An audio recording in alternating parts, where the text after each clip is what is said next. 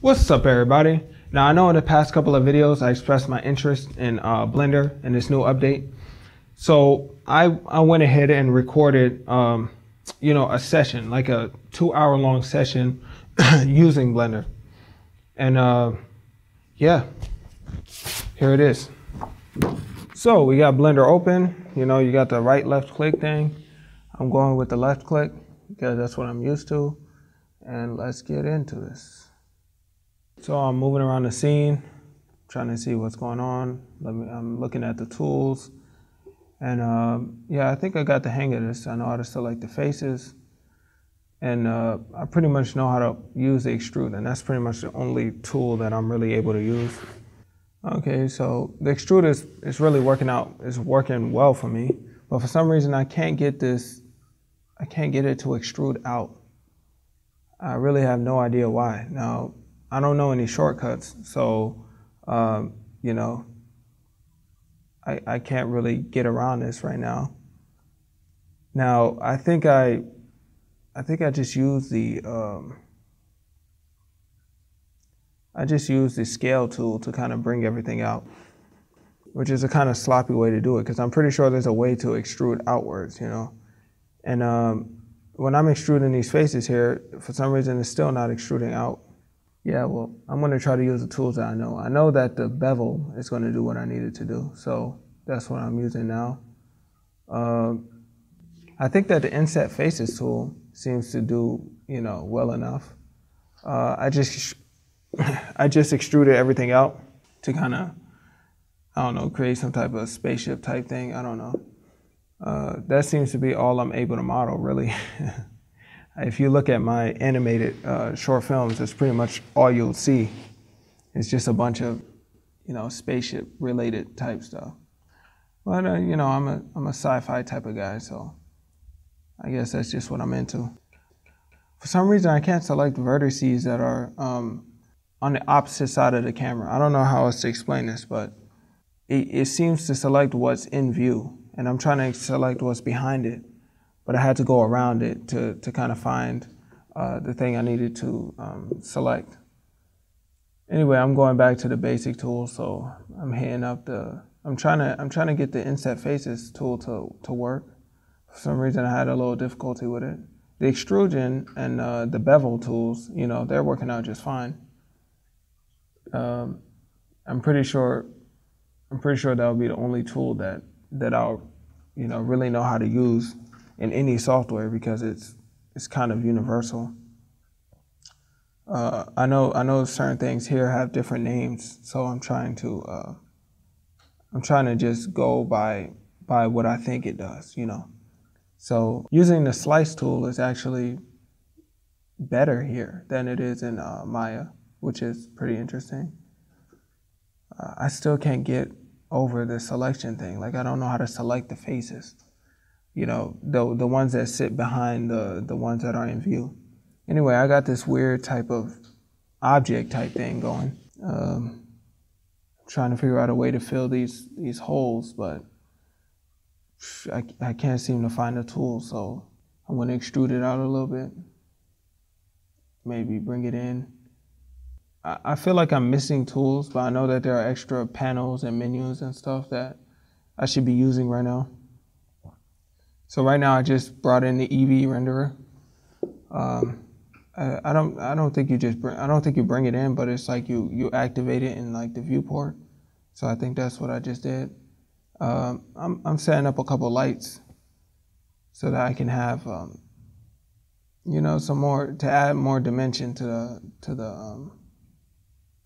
the object, Oh, I'm in here looking for the controls for the light intensity and everything. I just found it, so that's cool. Now I'm messing with the materials. The options seem plentiful, so I'm just tweaking a couple things. I'm really shooting for what I recognize. There are certain names here, titles and stuff that are just new, but I think some of them are self-explanatory, so I'm kind of playing with that. Okay, I just went to the layout. Everything went back to how it looked when I brought in the EV renderer. I'm just gonna mess with some of these tools, and I think this is like a box creation type tool. And this one right here, I have no idea what it does, but it has a pretty cool icon. Let me see what I can get. Oh, whoa. Dang, the program just cut off like that? Now I'm gonna interrupt this just for a second. And I was a little bit disappointed with the, I don't know what just happened. I think the software just closed on me. I think one of the tools gave me this error, but I didn't know what it was really because it didn't tell me that it was an error. It didn't give me the option to save my project. It just closed. So, you know, that was a little bit disappointing, especially if I decide to really put some real time into it and then it just cuts off like that. I know, of course, we are taught to get into the habit of saving your projects like every 10, 15 minutes. But that one, you know, that just came out of nowhere. Anyway, I'm getting right back. I hope you guys don't get that problem in the you know, the OG Blender. Yeah, I think I might just go to Maya and try to model something, then bring an object back into Blender, because I think I'm done with the modeling in Blender for now. You know, my modeling prowess weren't, you know, the best, and they aren't even, you know, really good in Maya either. Like, I'm not the best modeler. I know how to get what I need, but you know, that isn't why I'm getting into Blender, you know. So I'm going to try to recreate what I made in Blender, but maybe add some extra-ness to it. I don't know. I'm just trying to see what I can pull up real quick. Yeah. I'm just going to add some. I'm trying to use the same tools that I used in Blender, so then I can kind of get the same feel. And yeah, now I'm just going to add some bevels, select the edges, and just add more and more bevels. And I got to say that this is probably the ugliest object I've ever made, like, period. I don't know how this happened. Anyway, I'm going to make something else now. So, okay, so what I'm going to do is, you know, just try to make something. Just try to make something using, you know, the tools that I'm used to using. I'm gonna make something so that I can, you know, send it over to Blender and use the Eevee renderer. You know, that's something that I do really like about this new update here. It was kind of the biggest pull for me, was that real-time game engine like renderer. So I'm extruding and beveling and using some bridging. I know that these tools can be found in Blender, but I don't really have the time to go through and try to find them and figure them out. So what I'm gonna do is just make something real quick and send this over. I know this thing doesn't really look like anything, and it's not really supposed to. I'm kind of working off of just, you know, whatever comes to mind. And yeah, I think that's just about it. Now I'm going to send it over to Blender. Now, of course, I'm not working this fast. You know, this is kind of a time-lapse video. You know, I detached the audio from the video itself, so you know I can speed up the video. I'm messing with the lights. Dang, this render view is awesome. I thought it was all hype, you know, because everybody's talking about how good the game engine is and everything. I don't know whether to call this a game engine because I'm not really sure, you know, what it goes by, but you know, they weren't kidding. They really went all out with this Eevee renderer. Right now I'm using cycles, so I'm not getting that real timeness that I got out of Eevee. Yeah, now I'm just going to just really figure out how to select stuff. Some things are different and some things are similar, or similar now because, you know, they tried to make it more like user friendly for people who come from more like traditional software packages. or I won't say traditional, but like, you know, paid software packages. Anyway, I'm duplicating this object so I can add more to the scene, because this thing, it looks like nothing is going on. It'll be real cool if I figure out how to use like the environment lighting so that I can get rid of this gray, because it is kind of depressing. But that's kind of what you got to get accustomed to, you know, if you're going to be working with 3D. For some reason, I can't select past the camera. I still can't get over that.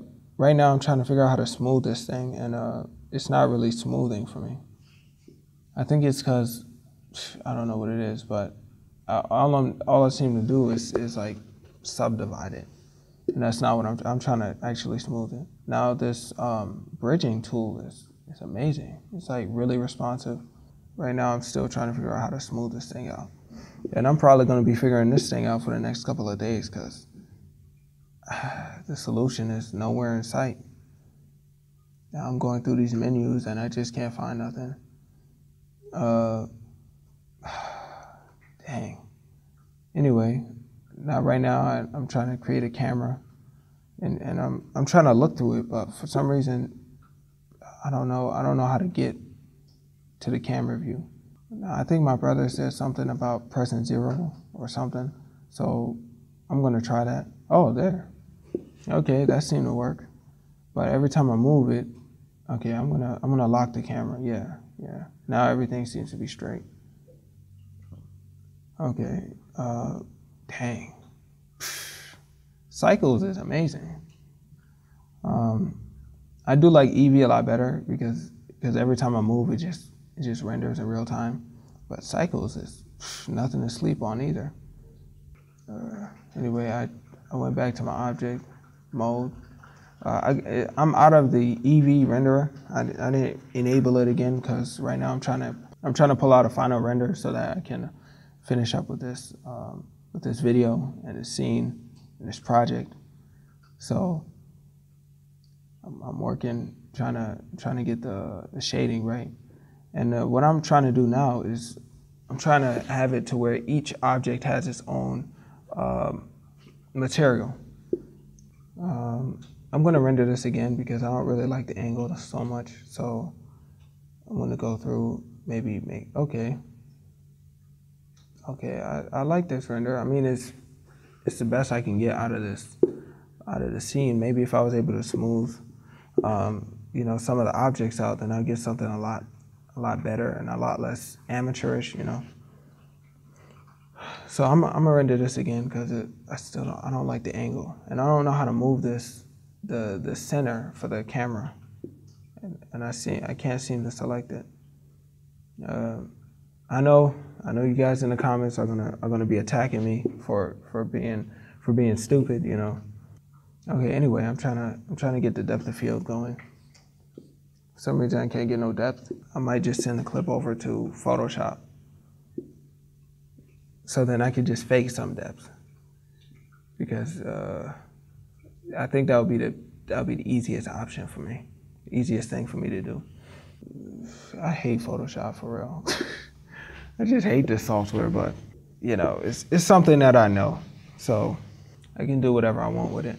So right now I'm gonna try to isolate pieces of the picture, so then I can you know, add some Gaussian blur to the foreground piece, make it look like I'm looking past it, and the red object there is the focus. I know I can really get crazy and try to add some you know, some blur to the last object, to the gray piece, you know, all the way in the back, but that's just doing too much now. Now I need to add some extra depth, so I'm going to add some smoke. Just any random piece of smoke, and I'm going to flip this smoke so it can look like it's coming from the light source, and the light is having an effect on the transparency of the smoke, or on the opacity of the smoke. I'm going to duplicate it, maybe make one extremely blurred out so it can work more as like a fog. What else can I do? Maybe bring up the opacity, maybe mess with the contrast and the vibrance. Yeah, I think I like it better when it's dark. Now, this blur looks extremely fake, so I'm gonna try to pinch it. But first I'm gonna warp this. Foreground element, you know, just a little bit. I'm doing the best I can. I mean, it looks pretty garbage right now, but you know, it is what it is. Anyway, okay, so to bring this whole thing together, I guess some sparks, some good old-fashioned sparks would kind of clean this all up. Mess with some of the values. Oh yeah, and I set it to screen so that it will remove the black background. Okay, now I'm going to add some sparks all the way in the back. I'm going to do some masks to sell the image because it needs to look like it sits in the back. So that's what I'm going to do now. Okay, now I'm going to add some foreground sparks. I'm going to bring it all the way to the top. So now I'm pretty much done. Now I'm just wrapping everything up. Let me just save a final image, and I'm gonna resize this a little bit to mess with the composition. And I'm just about done. I'm saving this out, and yeah, that's everything. Hope you guys enjoyed this. So as you guys can tell, I wasn't able to put anything nice together. I guess my lack of experience really showed, but you know, I tried. Hopefully in the future though, I'll be able to make something nice. And I don't know, I think everything might culminate in like a short animated clip if I can kind of figure out the way you do animations in Blender. Anyway, that was my experience, and I'm down to learn, so any help down in the comments is really appreciated. And I'll be back with some more videos. Bye.